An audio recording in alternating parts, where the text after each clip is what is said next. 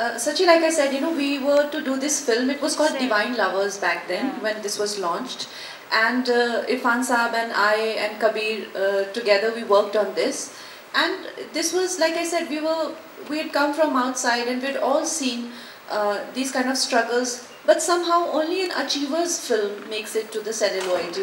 Like we know this person had struggled, and then that they like I had done a Wo Lamhe, or say like a dirty picture, or always like somebody who's made it. But there are lakhs and lakhs of people who are coming to Mumbai every day with a dream. Where do these people go? What happens to them? Because some of them run away from their homes, like the kind of situation I was in. I had shut all my doors behind me, so there was no going back for me. So what happens to people like this? And this thought often, this was just one incident, that just happened in my life. That one day, one audition, every day I used to get rejected in auditions. Every day just people just rejected me. And one selection just changed my life, which Anurag Basu had approved of me and all that. And had that not happened, what would my life be? Where would I end up?